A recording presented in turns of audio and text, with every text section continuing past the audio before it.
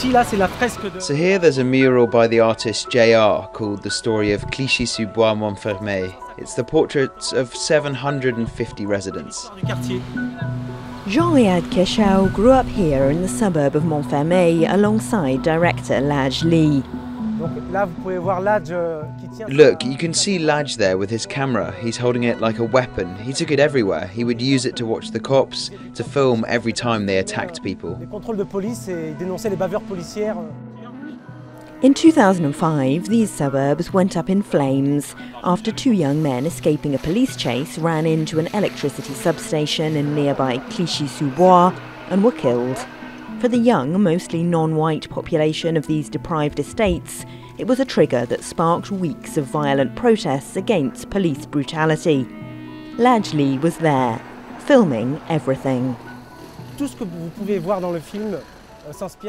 Everything you see in the film is closely inspired by things that really happened, real incidents of police brutality, like one, for example, in 2008 that Ladj filmed here. A young man was beaten up by 3 policemen while he was handcuffed.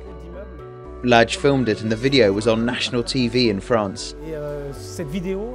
Ladj's documentary work made him famous in France.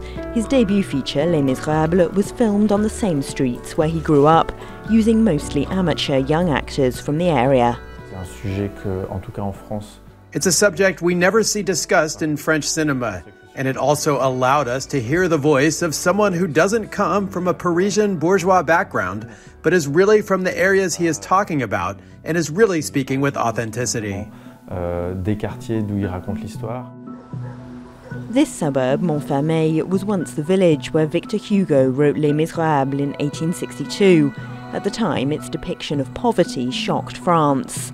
The film of the same name also hopes to raise awareness of deprivation in an area that often feels forgotten. This building, where director Ladj grew up, is now being pulled down, and the residents have been moved to more modern public housing. But local people here say not enough has changed since the riots of 2005. There have been a series of high-profile incidents of police violence against young black men from the Paris suburbs in recent years. Urban renovation is not enough. People here need to have the same opportunities and the same rights as people everywhere in France, which is still not the case. There is still more unemployment here, and there is still racial profiling. You are 9 times more likely to be stopped and searched if you are black or brown in France than if you are white. Il y a toujours encore des contrôles policiers.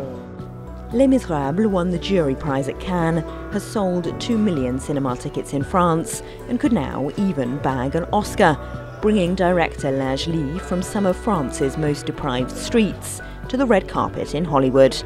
Elena Casas, TRT World, Montfermeil, France.